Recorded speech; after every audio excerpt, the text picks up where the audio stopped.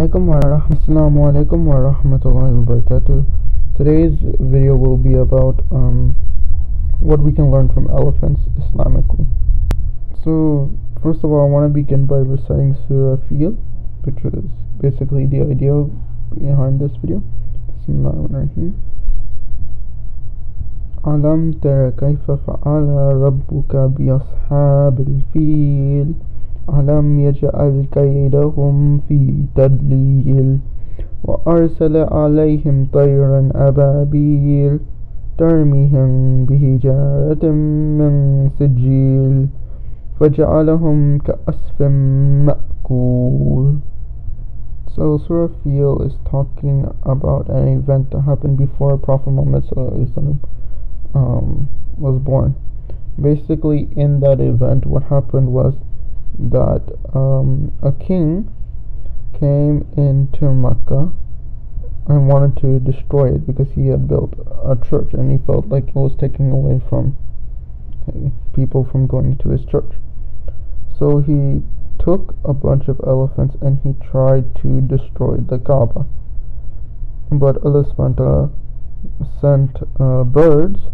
They were carrying clay, which Allah subhanahu wa ta'ala had made them as hard as rocks.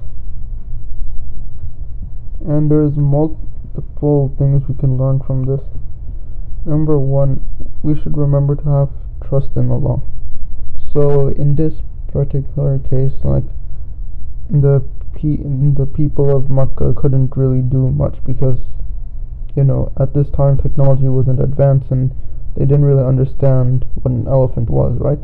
And these were desert people, right? And they weren't really used to elephants. So to them, an elephant was like some kind of alien monster or something to them because they've never seen one before. So they couldn't really do much anything. They had no experience dealing with elephants. But despite all of that, Allah subhanahu wa ta'ala easily protected his house, and that leads us to the other thing we can learn, another thing, which is that Allah subhanahu wa ta'ala is powerful, Allah subhanahu wa ta'ala can do anything, He's capable of anything, Allah subhanahu wa ta'ala can do anything. If He wanted to, He didn't even need the birds, He could have done it with angels. If He wanted to, He could have made it crocodiles, cows, anything really, and Allah subhanahu wa ta'ala is capable of all of that, yet He chose that. And we should remember that, elephants, as mighty as the thing they may feel like,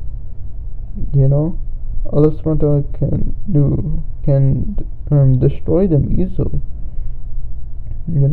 and this even applies for other things as well, Allah subhanahu wa ta'ala is more powerful than the government, than politics, than your teacher, your test, your boss, your payment, etc., etc. Anything you think about, Allah subhanahu wa ta'ala is more powerful and He's in control. Okay, and the next thing I want to talk about was like this idea that we shouldn't kill animals randomly. And I want to connect it to elephants specifically because we know that in like places like Africa and stuff where elephants exist, they sometimes get hunted for their ivory horns.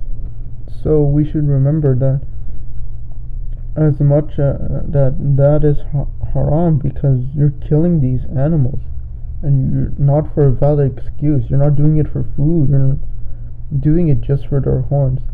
And we should remember that there are things like that, elephant horns, in our life that will seem tempting, but they'll end up causing more damage than they're worth. And that's the thing about Islam and haram. If you look at what's the goals of fiqh, one of the main goals of fiqh is to protection of multiple things: your knowledge, your health, your religion. There's multiple things, and that's why we have fiqh and stuff. You should remember that, like, people hunt these elephants just for their horns, and then create difficulty because now these elephants are going extinct. When you go after haram, don't forget that that's going to create difficulty, and there's a reason why the thing is haram. There's a reason why certain rulings are made.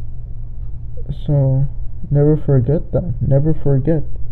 Don't be careful. Be careful of shaitan, and be careful of how he entices you to take that elephant horn.